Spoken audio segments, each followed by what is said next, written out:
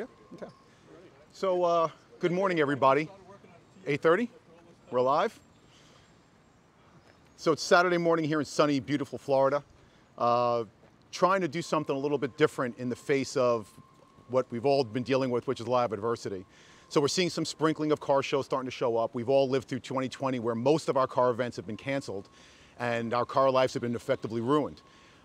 As the COVID kind of subsided a bit, a couple of events popped up, and here we are now, November, right around the holiday time, and it seems to be flaring up again, and we're all getting shut down again. Good friend of mine, Michael Cohen from the local British Car Club, from the Gold Coast British Car Club, had a suggestion a couple of weeks ago.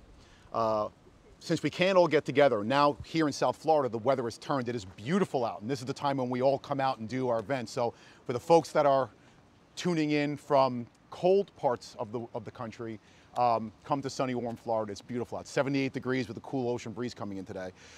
We would normally be having cars and coffees right now. We would normally be having gatherings and get-togethers. And we kind of are what we're kind of not.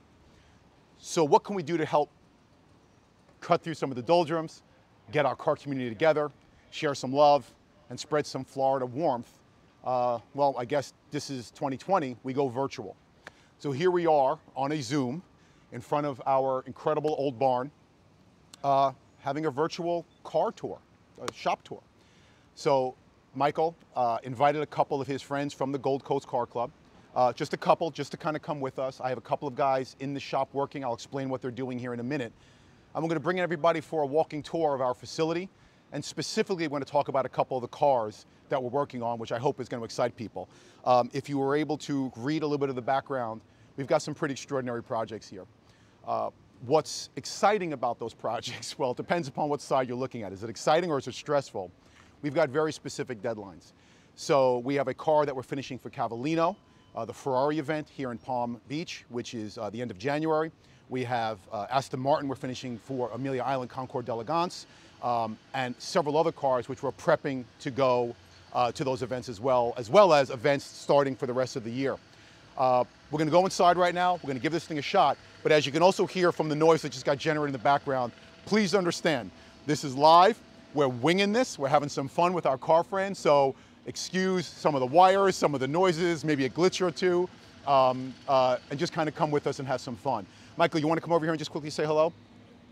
So this is Michael Cohen. In so many ways, he's got a lot of titles. He's done things in the car community for years and years and years. So he's been the president, the vice president, the treasurer, the social director. But more importantly, he just loves this and loves gathering people together and refuses to give up.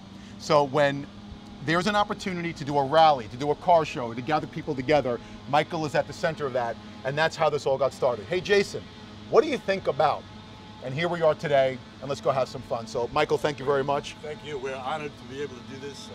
We're happy that I think we have 9 or 10 British car clubs across the nation working with Marquee News that have agreed to tap in. So we hope you guys enjoy our weather. We hope you guys enjoy the tours, and let's go see some cars. All right, come on.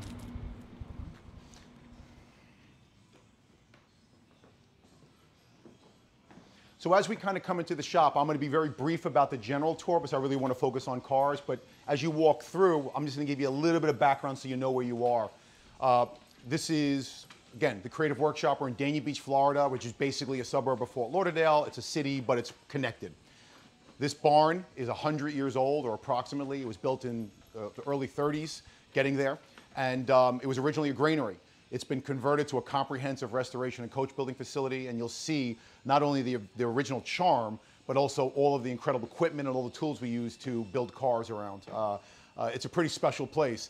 Certainly there are moments where the building creates some adversity, but at the same time, as I think and I hope you'll see, having these incredible cars on these Dade County pine wood floors, the charm and the soul of it all just adds, I really do think it brings warmth to the cars that we build, and we've been very privileged and fortunate that the cars that we've built have been to some of the biggest events in the world: Pebble, Amelia, Miglia, Villa d'Este Como, and all of the wonderful events that are in between, Greenwich and Wheels and Keels and Keeneland and Hilton Head and whatnot. So we really take that privilege very seriously.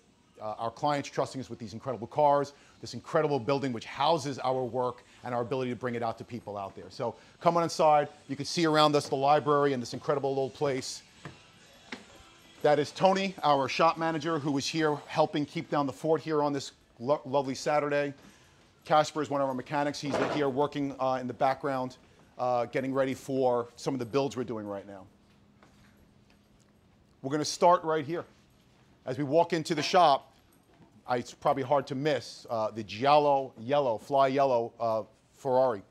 This Ferrari Daytona is in 1971, and the leg sticking out is Nate? Nope, Morrison. Morrison is underneath there. For anybody who is logging in that might have watched the show that was done about us through Motor Trend, we were embedded, we had a film crew embedded with us that was on Motor Trend called Long Road to Monterey. Morrison was with us as we were building the Kissel, which actually it was yellow as well, totally different yellow, and ended up at Pebble Beach. Lots of fun. Ironically, just to give some props out, the guys who are behind the camera right now is the actual film crew that was with us, embedded with us for Long Road to Monterey. So they're used to us, they're used to this environment, and they lived through a lot of this chaos with us as we were getting these cars ready. This car, in its configuration, will be on the field of Cavallino January, the last weekend of January. That's Saturday, January 30th, I believe it is. So if the first reaction is, oh my goodness, how in the world is that going to happen? Well, that's when the magic happens. You do an incredible amount of prep work. You plan, you plot, you diagnose, you research, you dial this in. This is forensic restoration. When we build cars that go to the major events, and especially something as wonderful as a Daytona, every single nut, bolt, and screw has been researched. So it's been planned, and now it's being executed. And every single day, we are bolting things onto this car and reconfiguring things on this car for perfection. Yesterday, which you missed, we were thinking it might happen this morning, but we don't have the time to delay. We put this wonderful Colombo V12 into this car. Of all the engines we've put into cars, this one is mildly difficult. Jaguar E-Types are extraordinarily difficult. Putting the engine into the back of that Countach, which we did about a week ago, is unbelievably difficult. But this one, it's more 1/16 of an inch of time as we slowly bring this wonderful engine into place. As you can see, the components are starting to be built around it.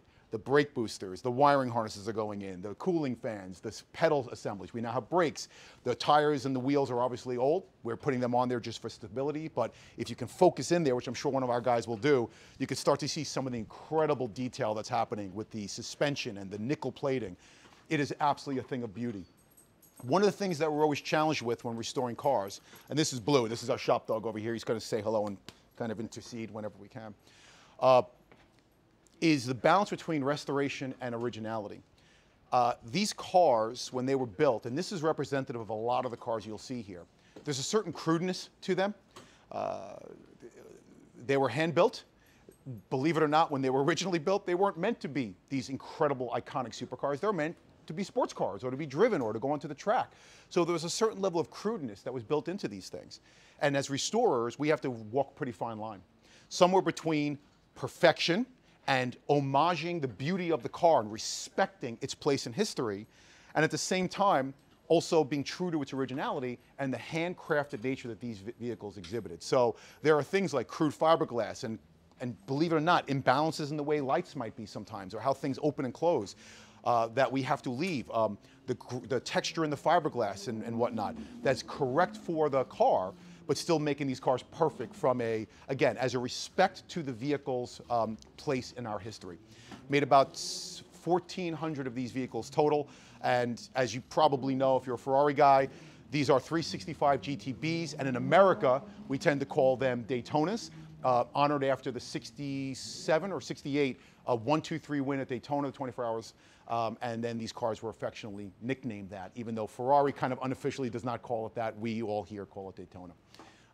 So you're going to see this, more of it, especially through Instagram, as we post pictures of this car getting finished for completion. Let's see here, turning our sights to that way.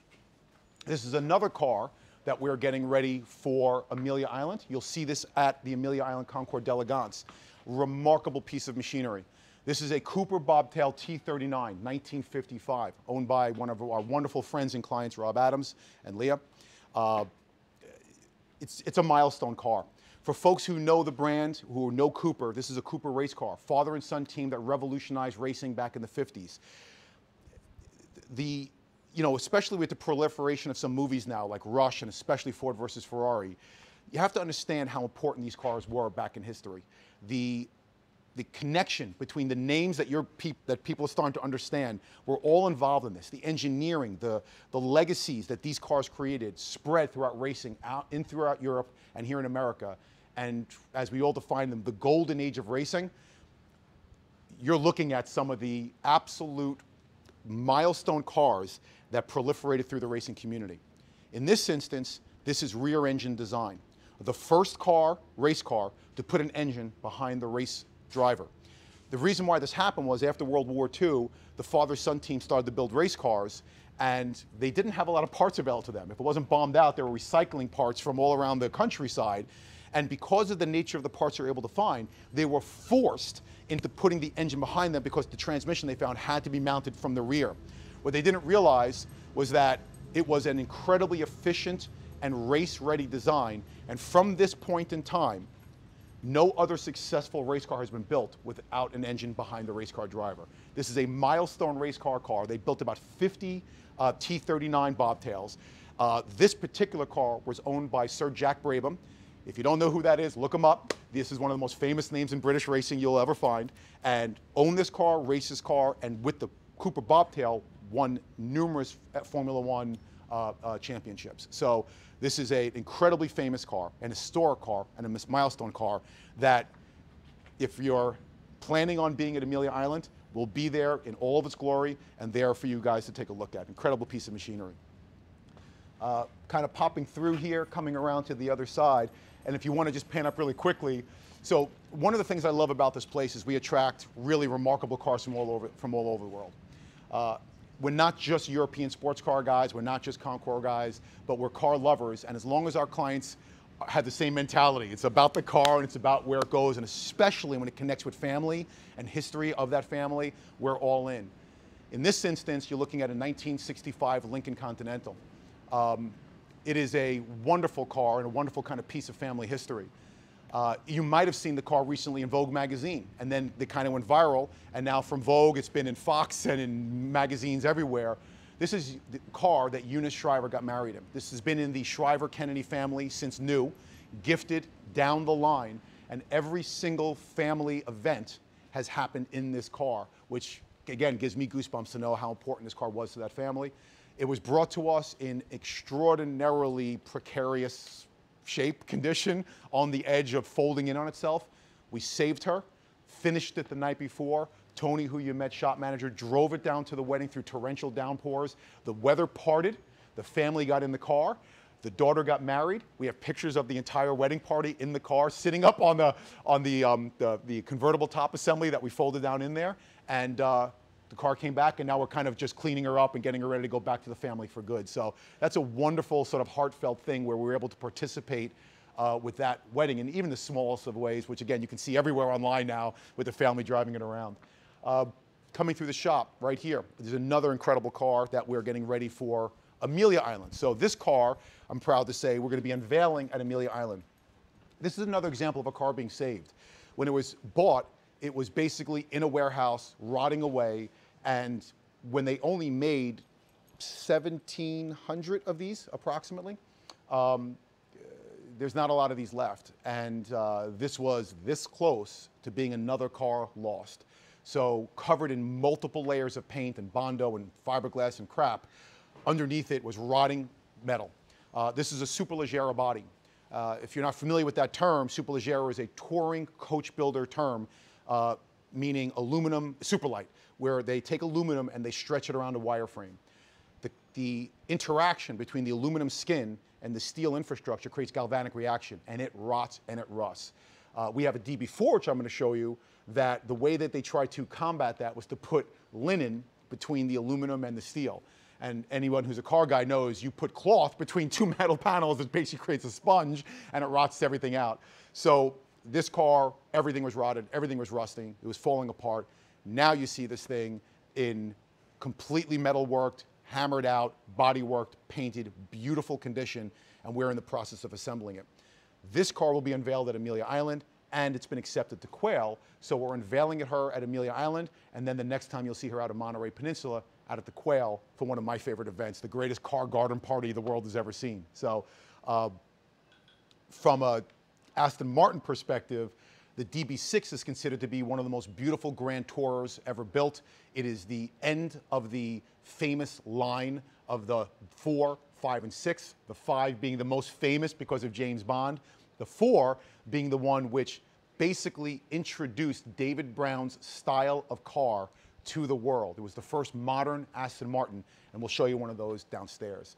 Kind of walking through the place, just quickly up there, is a one-off Maserati that was born in 1964 as a 3500, rebodied in South Africa to go club racing. It was lost, found, and we spent years trying to find scraps of paper to understand who built the car. Remarkable piece of coach building. As far as we know right now, it was done by a private coach builder somewhere in South Africa for hire to go racing with. And if you look at it, it's remarkable because if you split the car in half, the butt of the car looks like Aston Martin Zagato. The front of the car looks like Pininfarina Ferrari. And they grafted these two styles and designs together to create this one-off car. I find it strikingly beautiful, and we're very close to having that finished. And from what I understand, the client lives in the UK. You'll see this at Silverstone next year. Coming through the shop, we've got all sorts of fun stuff here. So we have hot rods and American muscle and customs. Peeking out of the corner over here to the left is a Lamborghini 400 GT. The theme of tractor to car, I think, is pretty strong here today. I don't know if everyone knows this, but David Brown, the founder of, or not the founder, but the main muse for the Aston Martin company, created his wealth from his tractor company, used that to buy Aston Martin, and then create the DB line. Lamborghini, I'm sure many people at this point know this, was a tractor company. And famously, very truncating the story extremely, he went to Ferrari, wanted him to build him a car. Ferrari said no. He said, well, if you're not going to build me a car, I'm going to go build my own cars. Converted his Lamborghini tractor company into a sports car company. And the very first car they built was the 350. They built very few of those. It almost is identical to the 400. So this is basically a very slight continuation adaptation of the very beginning of the company. And this is the beginning of the Lamborghini company that we all know for building some of the most remarkable carbon fiber supercars on the planet Earth. Many people believe that this is probably one of the finest, again, tours of all time. Absolutely beautifully stunning car with a V12 front-mounted, rear-axled Lamborghini engine transmission combination. Amazingly so. This car as well is going to Amelia Island. From my perspective, and talking to the folks who run the event, this is a very important moment sort of in car history. This is a 1994 Toyota Supra JDM, right-hand drive, Mark IV.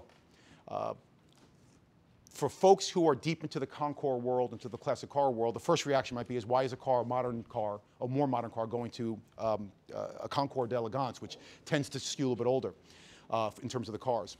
Well, this is a moment in time where car communities are coming together, where we're all getting a little bit older, and the younger guys who have a passion and association with these cars need a place.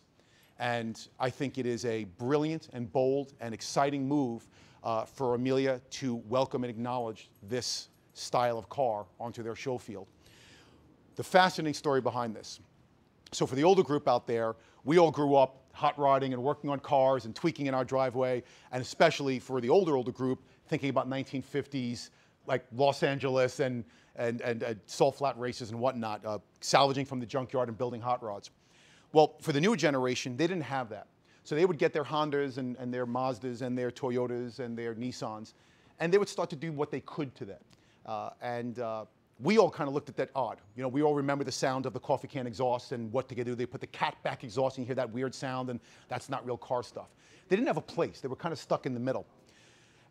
What we didn't know was that in Japan, there was an underground illegal race group called Midnight Racers, and they would take their Japanese cars and they would modify them extensively.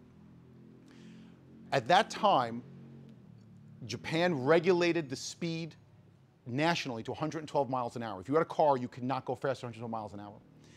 So this midnight racing group would heavily modify their cars to go faster than that. And they would set up these roadblocks so that they can police out where the authorities were, so they can bring these cars to 200 miles an hour. This illegal, underground, secretive racing community was discovered by Hollywood, as Hollywood does, and we know it as the Fast and Furious franchise.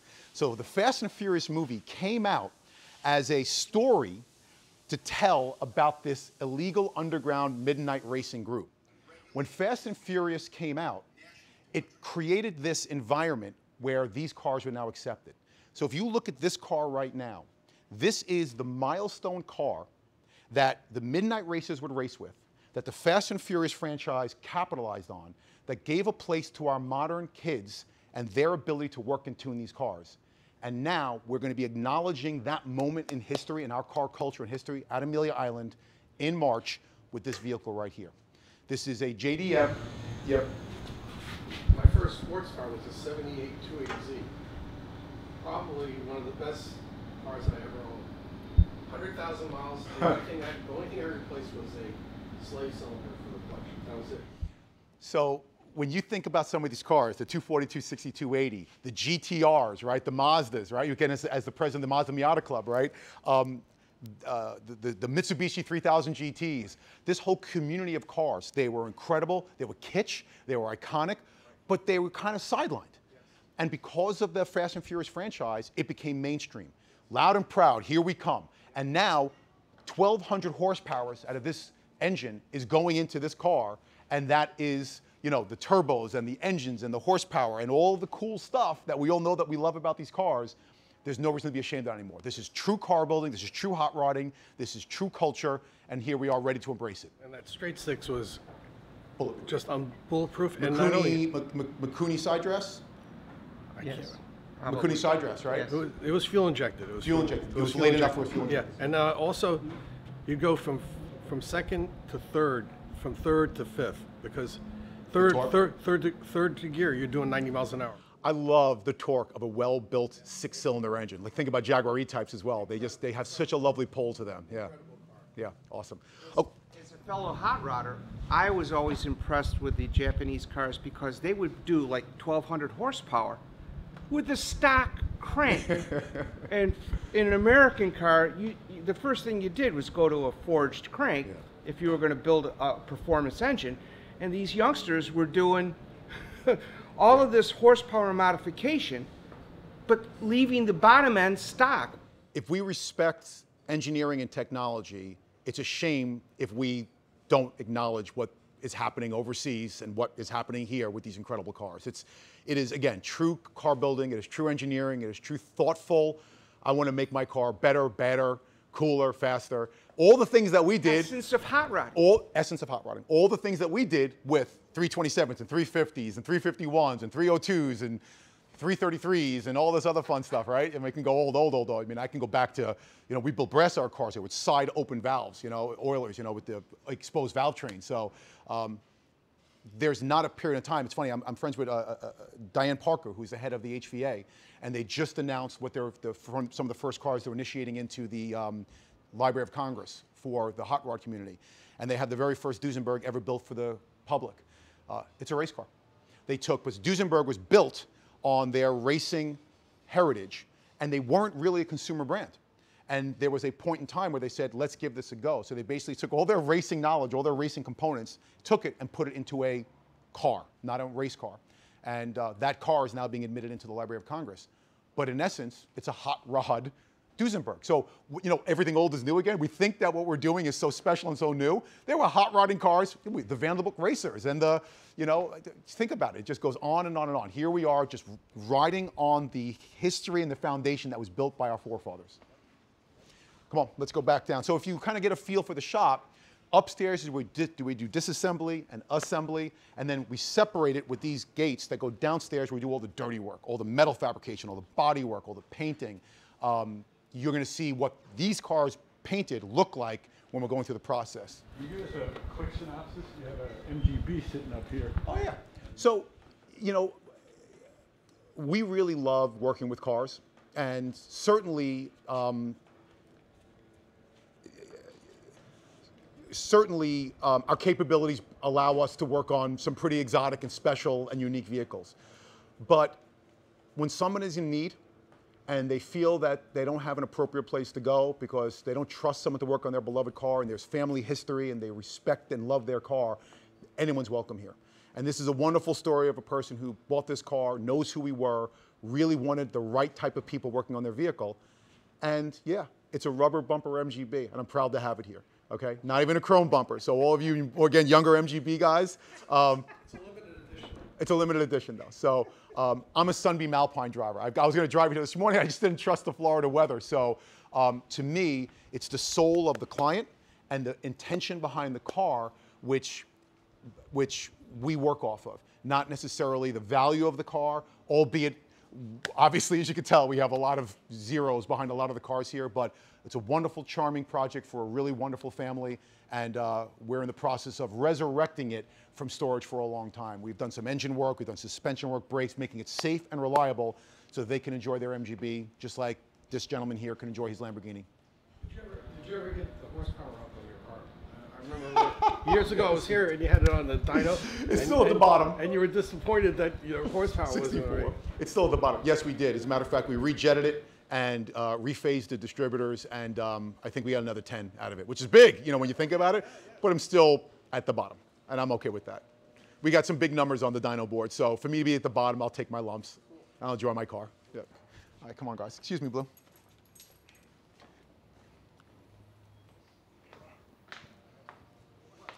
So coming downstairs, this is our metal and body area.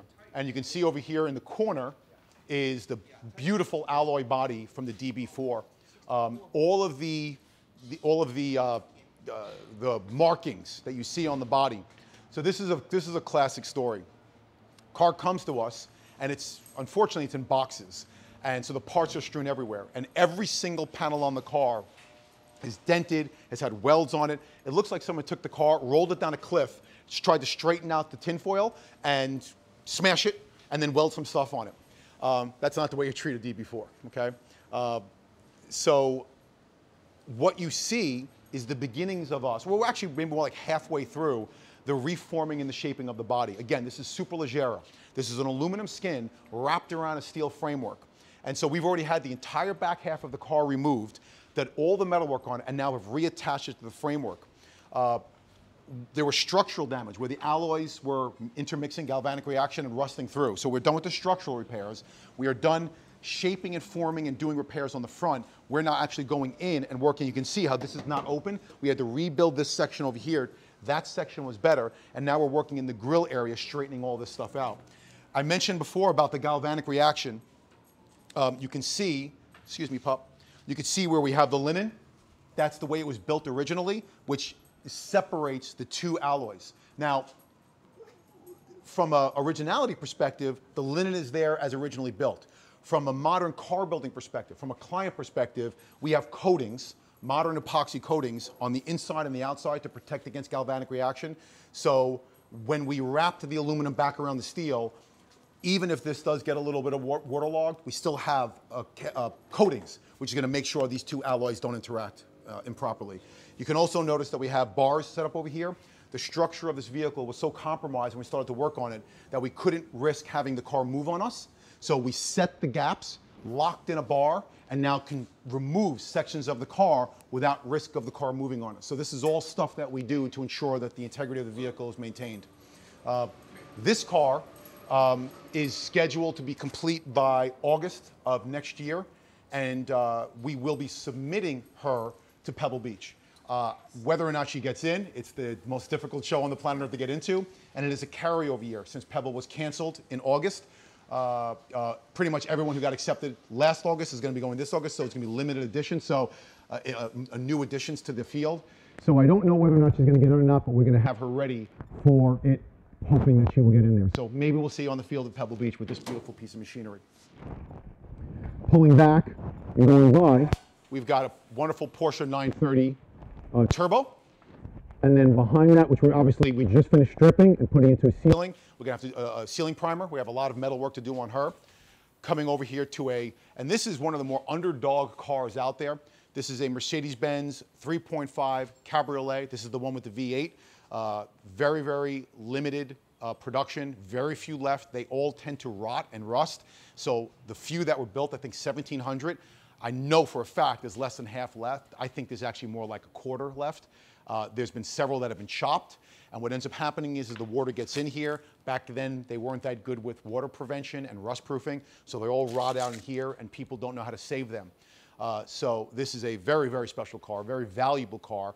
Back then, this was Mercedes-Benz's flagship luxury vehicle that they produced to go against things like Rolls-Royce and Bentley, and was one of the most costly and sought-after vehicles back then, 68 to 73, 69 to 73. This is a 71, 71, okay? We just did a car rotation yesterday, so this empty spot, which is now in the booth, was occupied by a Porsche 914-6, which, for the Porsche guys that are out there, is finally coming into its own.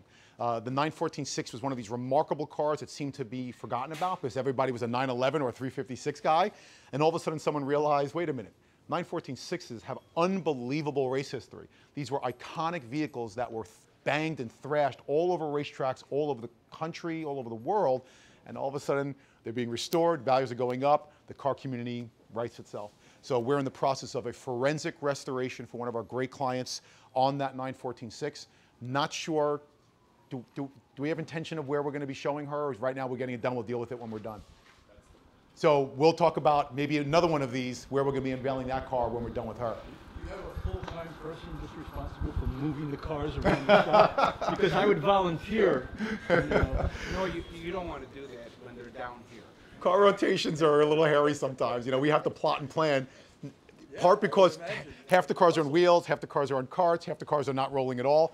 And then you got the complexities of the building with ramps and 1 or 2 egress points. So it's an art form, without a doubt. So the next one we do, maybe we'll invite everyone over and we can watch us move, push cars around.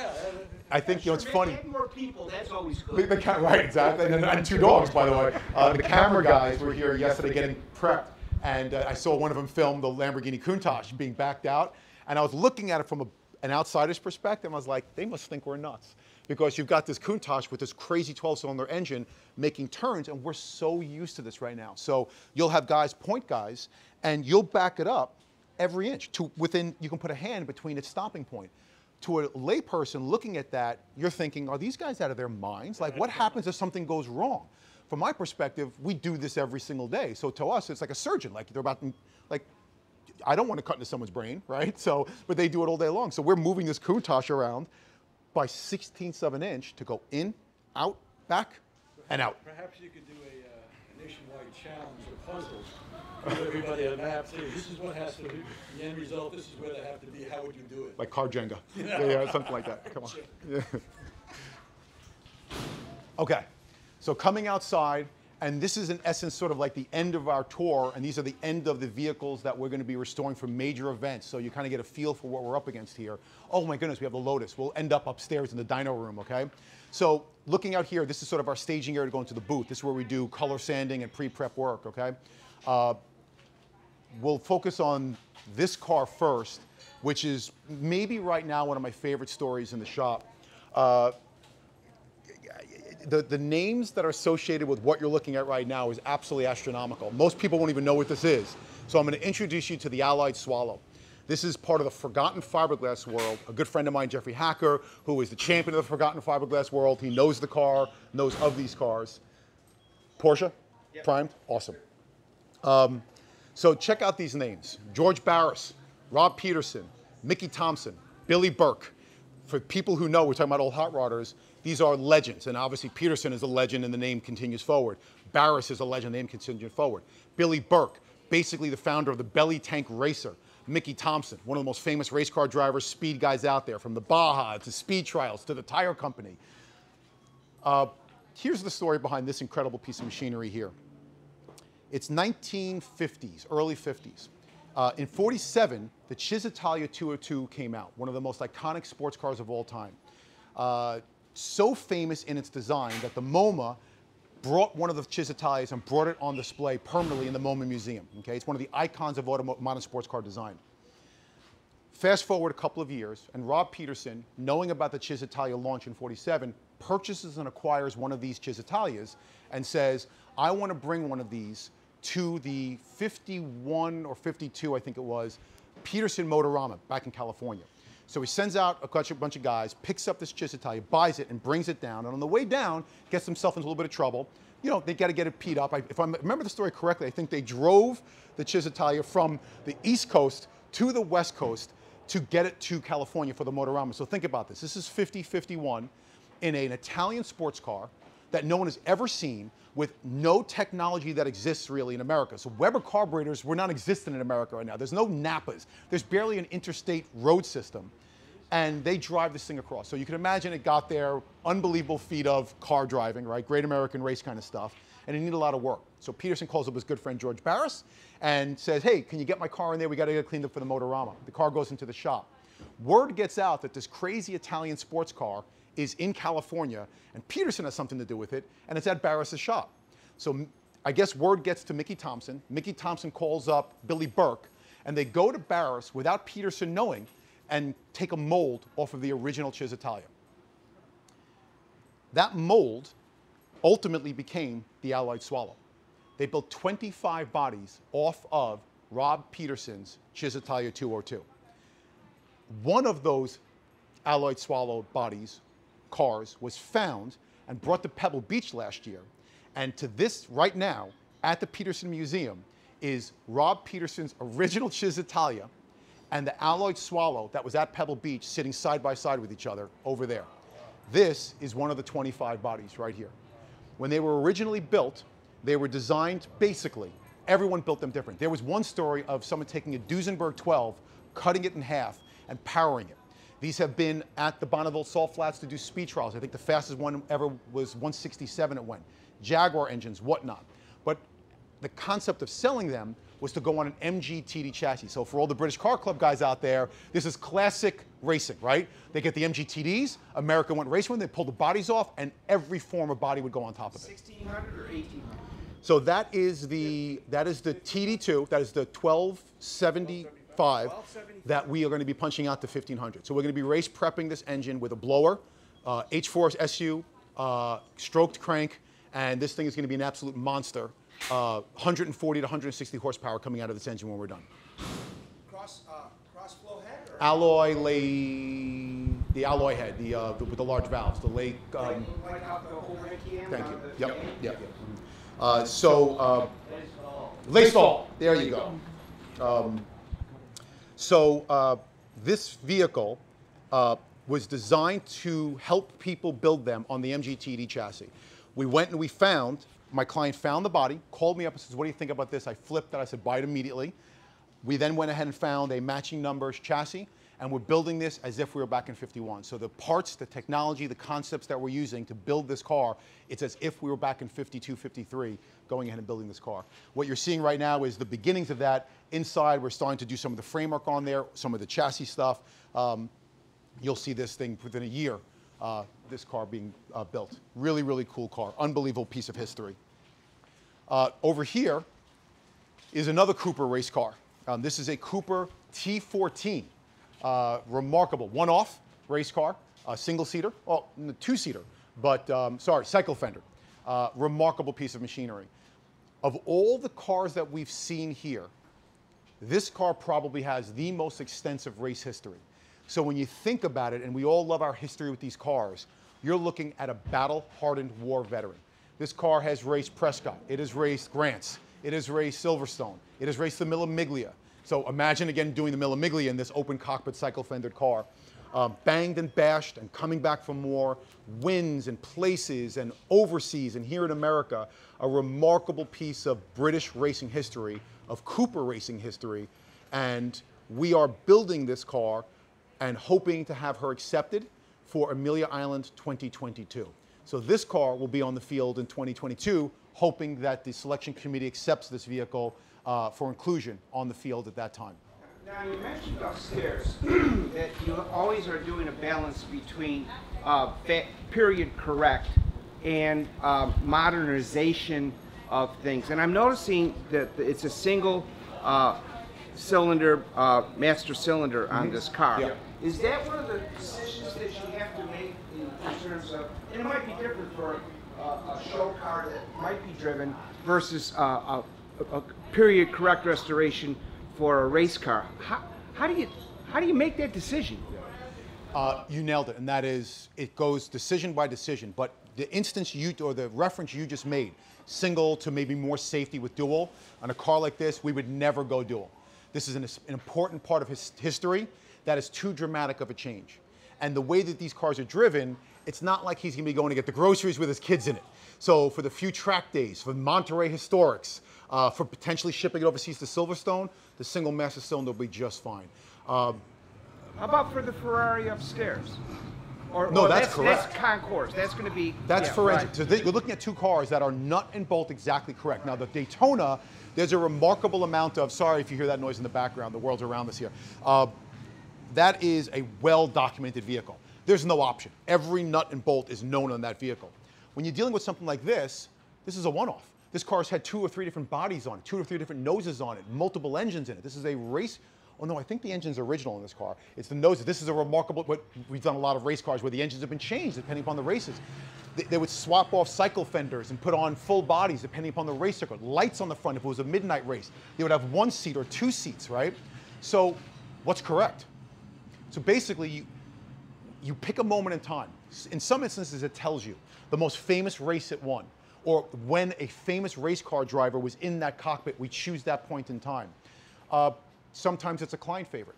It's all correct. So the first nose that was on it, I liked, but the second nose that erased the first Millimiglia it ever did, I like better. So we'll do that. So that's where you make some of those scientific changes, so to speak. But in terms of hot rodding or customizing, that's a strong word. There are some adjustments that are made, like putting coating on the panels so that the car doesn't react. Metal is modernization, but it's just respectful for the car. No one will ever see it. It doesn't affect the way the car behaves.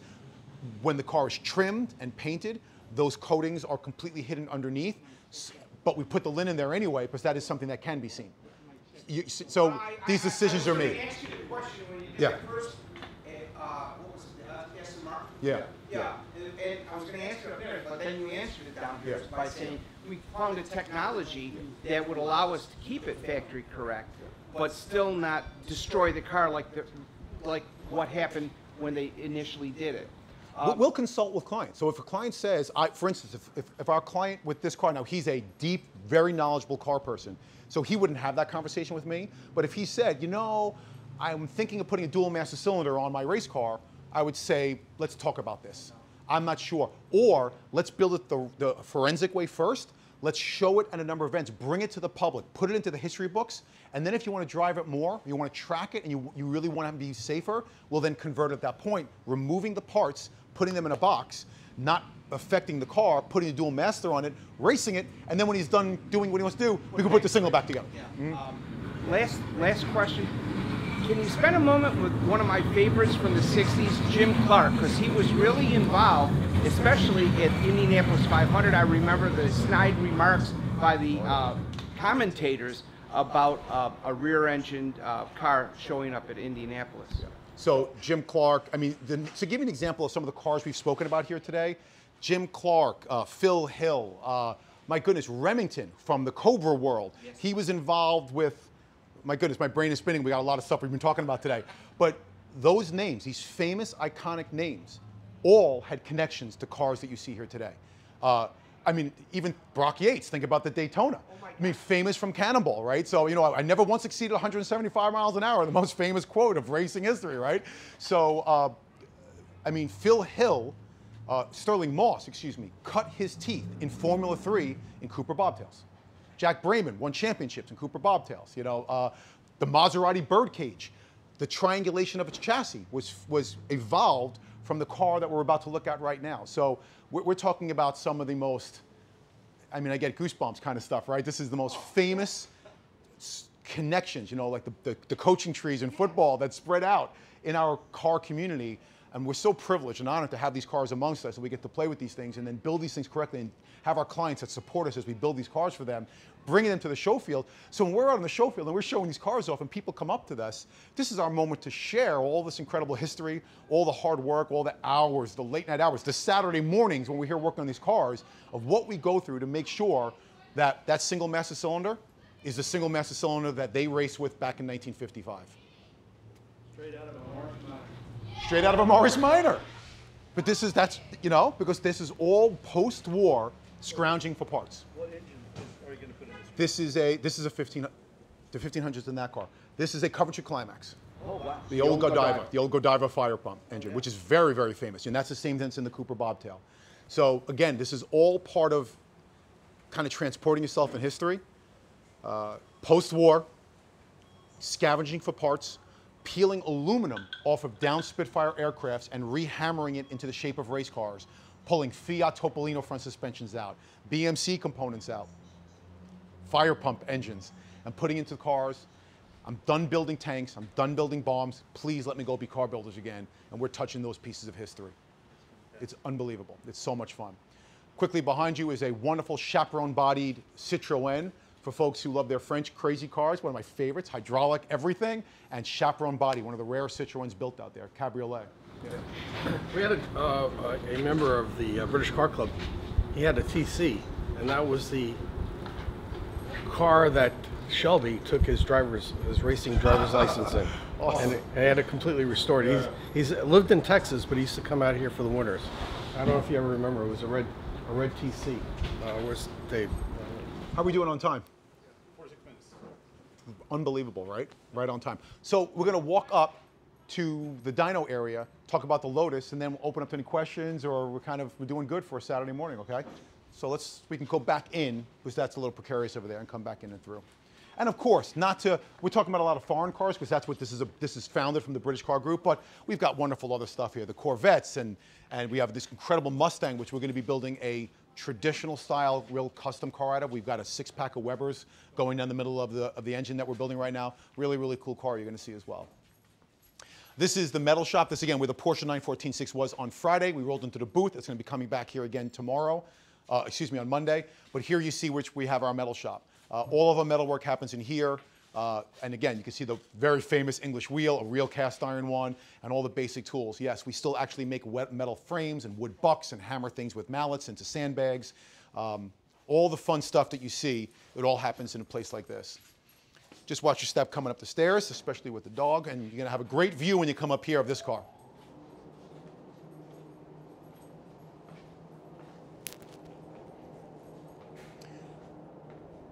So what we just walked by is a Lotus Mark 8. This is Colin Chapman's developmental race car from 1953 that basically revolutionized the way chassis were built in the racing world. Working with a couple of aeronautical engineer friends of his, I told you, right? We have a Lotus friend here that I kind of told him I think he's going to enjoy the last stop of the tour here. Colin Chapman is another one of these iconic names in racing history, one of the most prolific non-trained engineers of pushing the envelope of race car design through his tenure with Lotus. This car is another one of these milestone type of cars. In this instance, because of its chassis. This was the first fully space frame triangulated chassis, which again evolved into what we know as the birdcage, which is basically steel tubes triangulated to create an incredibly rigid chassis. 35 pounds, 19 members only, and you've got a race car chassis. One of its claims to fame was the chassis was built in such a way, in such a compact, again, engineered way, that you can't remove the engine without disassembling it. So if you had to work on the engine, you had to disassemble the engine and pull it out part by part, do whatever you need to do with it, and then put it back together in the chassis as you were building it. They built 9 of these. I believe there's 8 known, and then 6 left on the road, whatnot. But I'll tell you just kind of again from a history perspective. This is the first time this car has ever been in the United States, and probably the first time this car has been seen in public. or at least for view, in maybe 30 years. This was acquired by a collector in Europe. It was in a garage or in his collection for years and years and years. He got older. It was never brought out, and it was just purchased by my client, brought to us, and we're sitting here prepping it and bringing it back up alive, potentially for Amelia Island this year as well. Our client has 2 cars. She's making a decision whether it's going to go to Amelia this year or next year, but one way or another, you will see this car at Amelia Island either in 21 or in 22. But again, this is one of the most iconic engineering milestone race cars of all time. And if you go in, you'll see the triangulation of the chassis. Remarkable piece of machinery. And again, just even looking at the thing, its presence with the fins and the wings, I've heard more people call this thing the Mach 5 speed race than you can imagine. I understand why. We actually took it out last weekend with my client's approval to an event here on Las Olas Boulevard in celebration of Veterans Day called Exotics on Las Olas. And I had the distinct pleasure of taking it for one of its first real long test drives. I drove it from our facility to downtown Fort Lauderdale. And I can tell you it was very special for me. Number one, because I'm sitting in a seat that was raced in back all those years ago. But if you've never driven in a car like this before, it gives you an all new appreciation of what these men went through back then. You know, we talk about seatbelts, we talk about safety, we talk about crash and safety and crumple zones. You are completely and totally exposed. Everything rattles. Heat pours through the firewall. It's a piece of aluminum. I like to drive barefoot. I like to feel the pedals. I don't like the feeling of shoes on my thing. When your heels touch the aluminum floors, they sear because the metal gets so hot from the exhaust. So you have to keep your feet off the ground. It is squirrely. This car wants to be doing 120 miles an hour going on turns. You try to keep this thing straight and you blink to the right, the car goes to the right. So you are constantly adjusting. And I'm sitting here driving this thing at 60 miles an hour with full attention, thinking to myself, the last time this car was driven at speed was at Silverstone with a man and his entire career at stake doing 140 miles an hour, knowing that the guy who was in the car next to him, you know, their lives are at stake.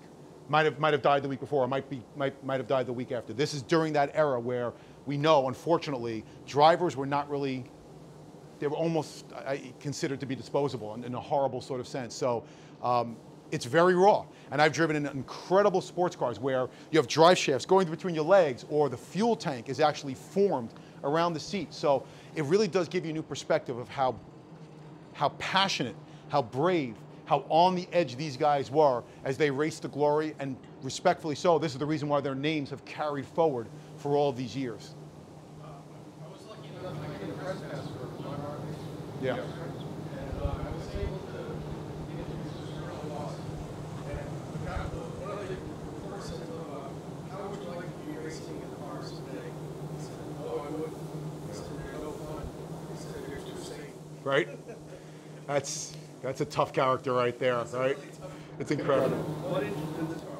This is the 1500. So that's a 1500, and it's specially built. So it's got a pretty aggressive cam in there, special porting, but it is it's the 1500 in there. So and it's fast. It's I mean, you know, first all of us in the British world, you know, it's small displacement. So you know, a bear will kill you with horsepower. A Badger will mess you up pretty bad with small displacements. So these are Badger engines. These are snappy, they're quick, they're responsive. These cars are, we put this thing on the scales and we tuned the suspension to get this thing driving straight, 1,200 pounds. You can steer this thing with your hips.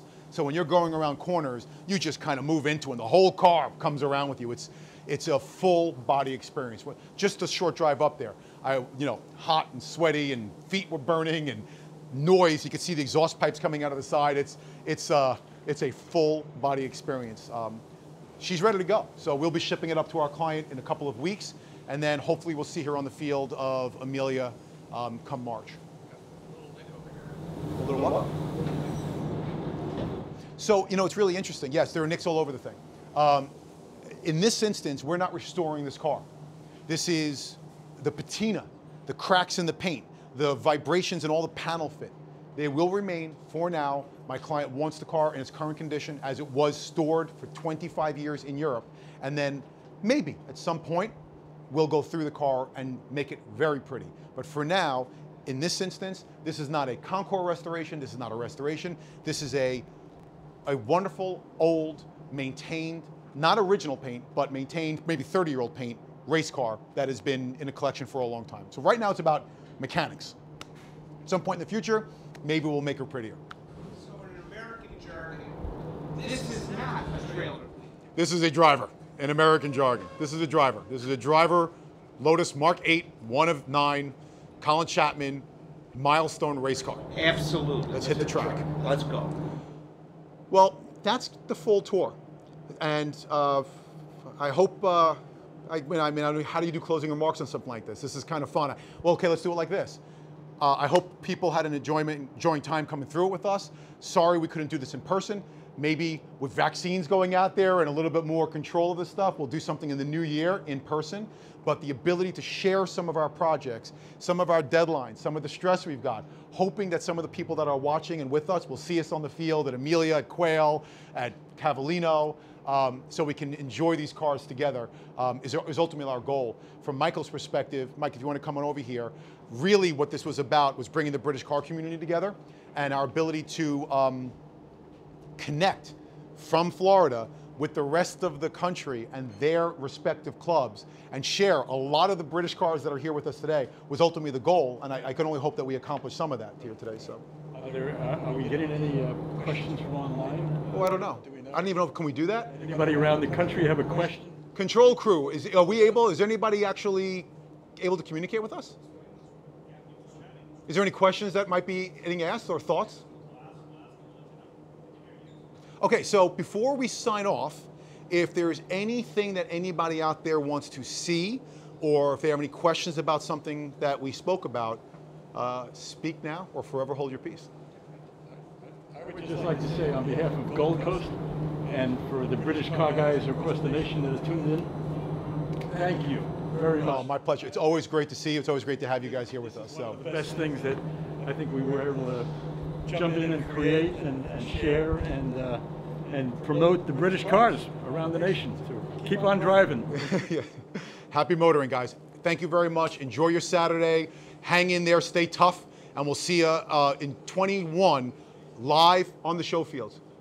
Oh, yeah. Okay, sorry. So don't sign off just yet. What do we got? Yeah, yep, come on.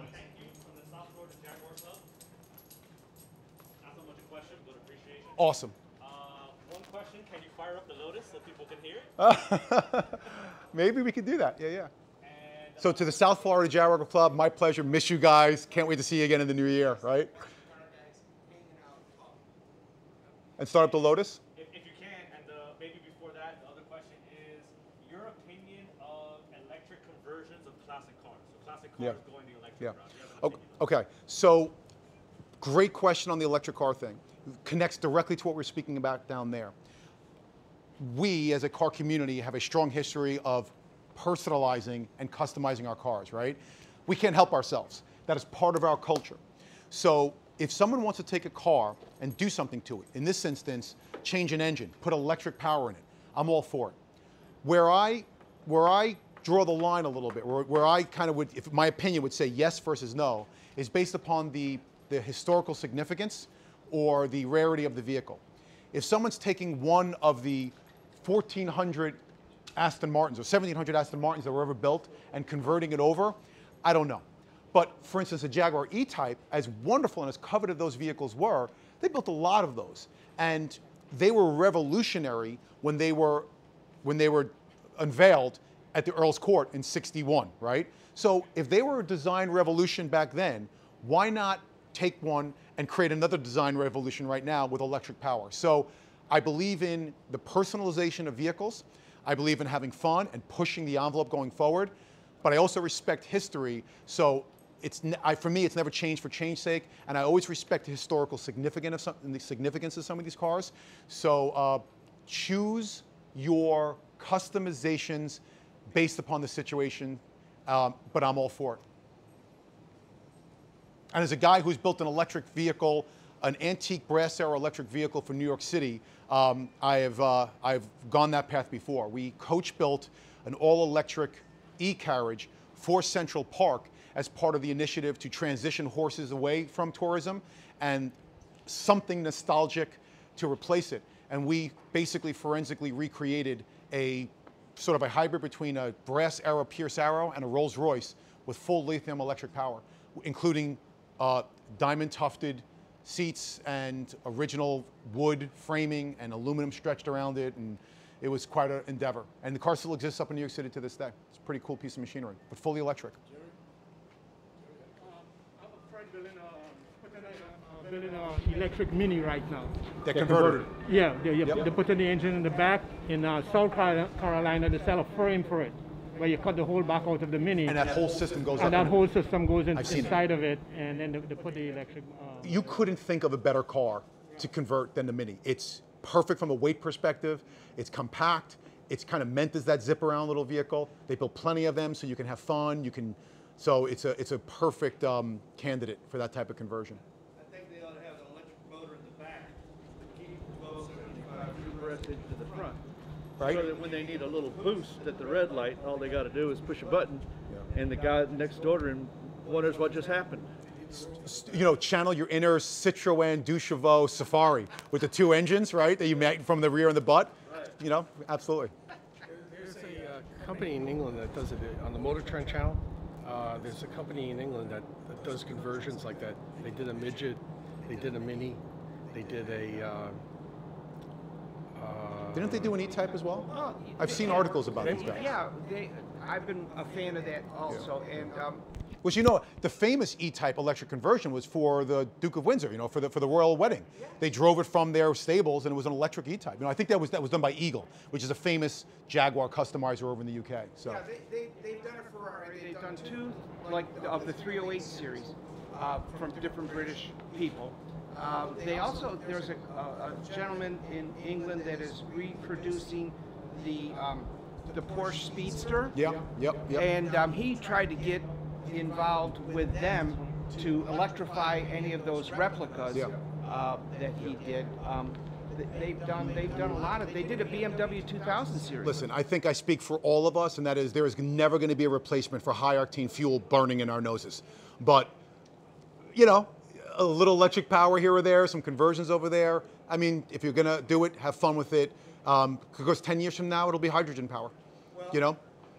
So my grandchildren talk about my personal hot rod, and they say it's stinky. oh God, the bathed in 104 octane exhaust note. Yeah, but their perspective is totally why don't you do like Dad with the Tesla? Why is this stinky? It's a different era, kids. What you need to do is you need to put them in a car, take them around a track, have them feel G's and a big displacement engine or a small displacement engine with open exhaust permeate through their body, and see how they react when they get out of the car, and then ask them about electric cars after that. They have no association with why we love our engines. If you give them, because right now they get in a car, I've never looked under the hood of my LR4. I don't know what's underneath there, I don't care, it gets me to work every single day. So they don't know what we know. Put them in a car, have them feel exhaust, have them feel vibration, have them understand what it's like to have a big block engine wear you down just from the energy it's putting through the vehicle. All of a sudden they understand what machinery is, that connection that we have with machinery. They don't have that association right now. Do that.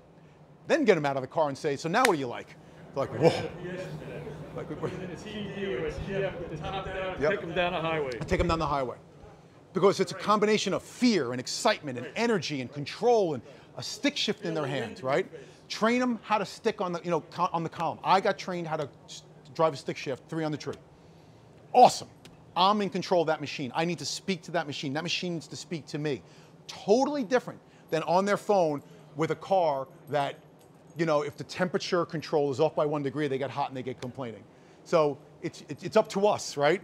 This is why we do this stuff. It's up to us to ensure that they at least understand and appreciate really what this is about. I agree. Thank you. Yes. How does the thickness of the Lotus fiberglass compare to an early Corvette? Thickness of the Lotus fiberglass. That's an alloy. This is an alloy car. Alloy car? So all the Lotuses here are all alloy, okay? And in terms of the thicknesses of fiberglass, or like for instance, the alloyed swallow, which is in the back. Okay, so all of the cars here are aluminum or steel. The Lotuses, the Cooper Bobtail, the Cooper NTO 650, the T14, the Lotus Mark 8, These are alloy cars. These are all hand-formed alloy cars. The Alloyed Swallow is fiberglass. The Corvettes, obviously we all know they're all fiberglass as well. The Alloyed Swallow, which is a hand-built, laid fiberglass car, is certainly more fragile or a little more precarious than the production Corvette cars, which are reinforced, which have structural mounting points in them. So the Corvettes and or US built production cars certainly are thicker and more structurally sound. For race car guys, when fiberglass was really first introduced to the world, basically in 51, 52, Corvette made it famous in 55, this was an experiment in technology. And the racing community embraced it with Devon body cars. So a lot of race car guys, SCCA guys, would know the Devon body cars, very, very famous. You would get TDs, you would get Alphas, you get anything you could find, custom chassis, buy a Devon body race body shell and put it on there and go racing. So the Alloyed Swallow is, in a way, part of that Devon bodied race car experiment, so to speak. They were thin. These bodies were not meant for production. They didn't have a warranty attached to them. No one expected them to last. So these things were thin, they were fragile. I don't know, you know, they would crack regularly and be repaired regularly. So they're fiberglass, but they're almost different animals. Production versus handmade racing kind of ideas. Anything else? Cool. No, just Cool. thank you from the British Car Club of Miami. Awesome. And Barry from Motorhead Digital, just saying thank you for everything for Oh, yeah, doing yeah. this, and they're just, you know, Excellent. pretty much congratulate you on everything you've been working on. Hey, Marcin, when we tried to start up the Lotus the other day, it was just a cold start, or you were having some difficulty with her? Or? I think just from sitting, the battery had gotten a little. Is she charged up now? She's going to start, or should I even? It started yesterday. Should fire right up. Okay, let's see what we got. All right, so we're going to give it one shot to start up the Lotus. Maybe a little bit of high-octane fuel will get us going here.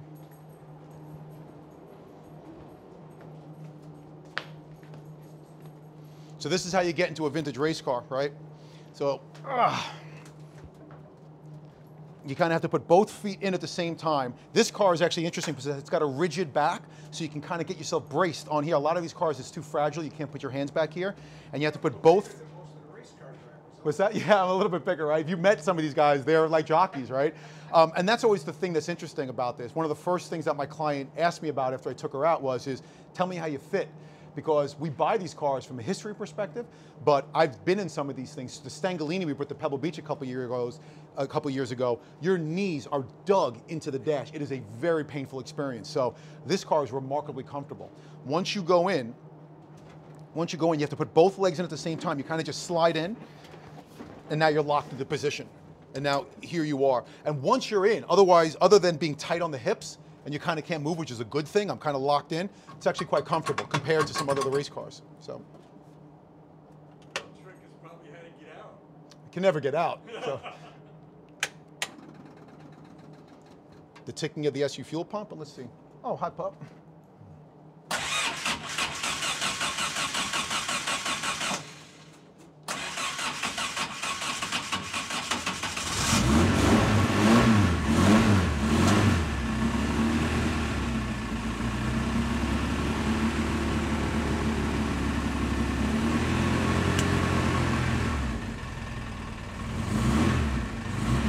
No speedometer, just a tach and some basic functions, and off you go.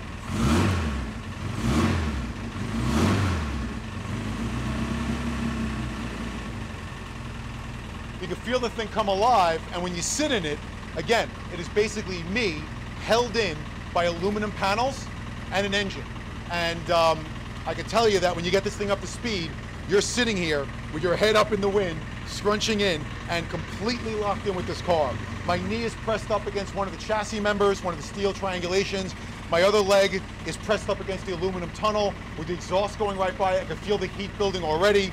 My butt is locked into place between these two panels. And no seat belts, no crash bags. That's it. You're in it, and it's either finish, win, or otherwise, which we don't want to think about.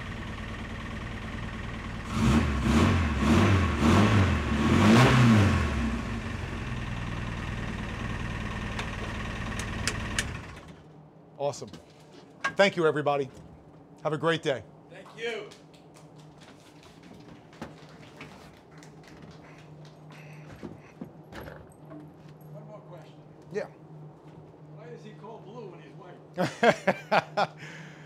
His official name is Tennessee Blue Bear. Blue, it was my wife's turn to name the dog, and she dreamed growing up of always having a dog named Blue. What engine is in there? The 1500 TD. 1500, yeah. He's a perfect match. Or TF, actually. It's the 1500 TF, yeah. Blue is a perfect match for this car. Right? Except there's no seat for him. Well, there is actually. You can, it's typical. It's the mechanic seat, so there's a little pocket in there where you can put somebody if you need to. So. All right,